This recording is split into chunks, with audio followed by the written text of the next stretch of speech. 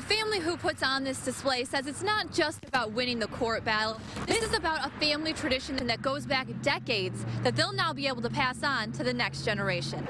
And wonders of his love.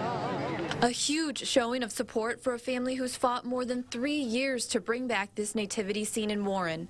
John Sadowa and his family have carried out the tradition since 1945, putting up the display in the same spot every year.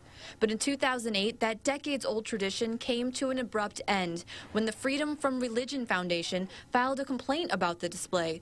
They claimed it violated the separation of church and state. Sadowa was forced to take it down. It hurt that they listened to the select few, and it hurt for my dad. It hurt for the Christian community. It hurt for everyone. They hired Robert Muse from the American Freedom Law Center, and he took the case all the way to the U.S. Court of Appeals and won. He wanted to fight this battle, and so we took up his cause, and here we are today. The group against the nativity scene is still showing its opposition. They set up this banner yesterday, but it didn't stand in the way of the Sadowa family tradition.